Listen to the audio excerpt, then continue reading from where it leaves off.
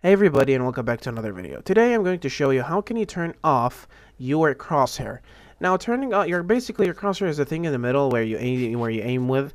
Okay, some people would love to disable that if they want to add a custom crosshair on PC.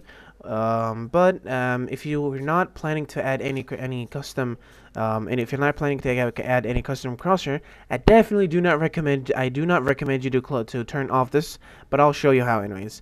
So first of all, you're going to click on Escape and Start, and then you're going to navigate all the way to your settings.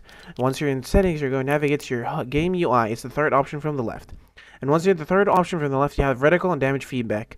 Now you need to make sure that reticle is off. Once you have reticle is off, now reticle and now your crosshair is now going to be visible. Make sure reticle ammo indicator is off and reticle damage feedback is also off. Now you're not going to have anything that interferes with your aim.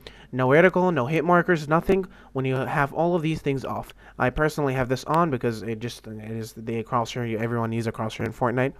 So yeah, that was it for now, guys. Definitely, I do not recommend you to close or to turn off your crosshair, but you do whatever you want to do.